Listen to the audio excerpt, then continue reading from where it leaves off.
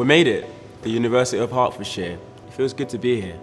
Coming to university was right for me. Knowing my family had never done it before, and I didn't know what to expect. You get all this information thrown at you in that first week, don't you? And if I'm being honest with you, I didn't even take half of it in. There's students from literally all over the world. All shapes, sizes, ages and different backgrounds. Some of us have moved away from home for the first time. Some of us have already lived and got kids and stuff. It doesn't matter what your background is. This place can be for you. But that didn't stop me from having a tough time when I started here. Everyone else just seemed to just get it and know what to do except for me. It was like, oh my days, how do they even know? I mean, this place is big, man. My head was all over the place. When I started here, I moved away from home. First time away. I lived on campus for the first year. Man, there were a lot of people. I mean, my mum could scream at me, but this place was loud. And it's easy to get lost in it all, you know. And I mean, not like finding room numbers. I mean, lost like, I'm gone. Money runs out quicker than you think. I didn't realize how much my family helped me to live. The food was just on the table, and I even missed my mum dragging me out of bed, especially when I was late. Here, I just felt my own. I didn't come out my room for a time. Like, over a week, I just stayed in my room and just watched Netflix in bed. I didn't want to come out of my room. It just felt like kind of dark. Like, there was no point anymore. It all became a blur. But I remember one night, there was a knock on the door. I ignored it, but they didn't go away. I eventually opened up. It was an RA, a resident assistant. She just straight up asked me, "How are you?" And I didn't even know how to answer. But she smiled and said, "It's nice to see you." Seriously, everything in me just wanted to shut the door. But there was something about her. She was a student too, and it's like, she just knew. She asked me if I'd eaten, and I don't even know what I answered. But next thing, there was just toast in my hand. And for the first time in a while, I thought things might actually improve.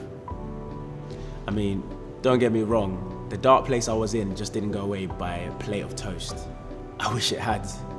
But there was a lot of people who started to help me out. I met with a student support officer who said their job was to help with the welfare of students in halls and off campus. We chatted, and they don't judge. They just said they were worried about my mental health and they wanted me to see someone from student well-being. I don't really like talking about how I feel and that.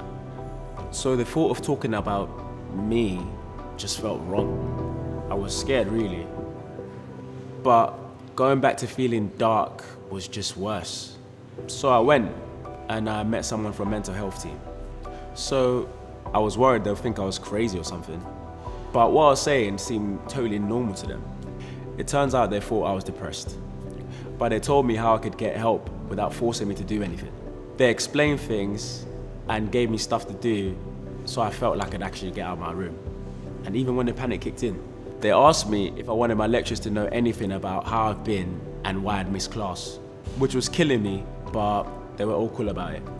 Everyone just wanted to help me stay. Turns out though, the student wellbeing team have any amount of help on offer.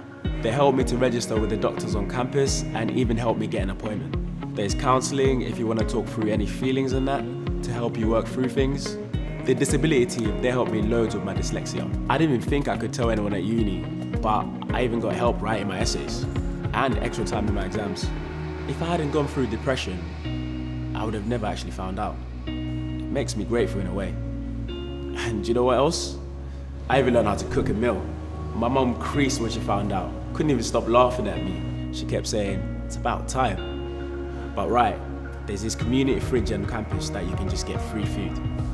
And the chaplaincy even organised social cooking lessons. I'm not religious, but even the chaplaincy helped me. It's a good spot to talk about the deeper things in life. I met a pretty girl at the cooking session too. I'm in my final year now. I live just off campus with a group of friends. And that pretty cute girl just lives up the road. I get some good grades and my last placement offered me a place when I graduate. So I'm set. If you looked at me now, not knowing anything, would you think I had it good? That I just get it and I'm in control and I know what I'm doing?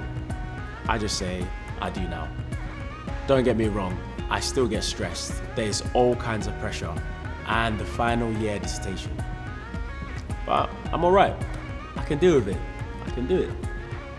I've been there, I made it back, I got support. Look at me now. So, I've just got one question for you. How are you?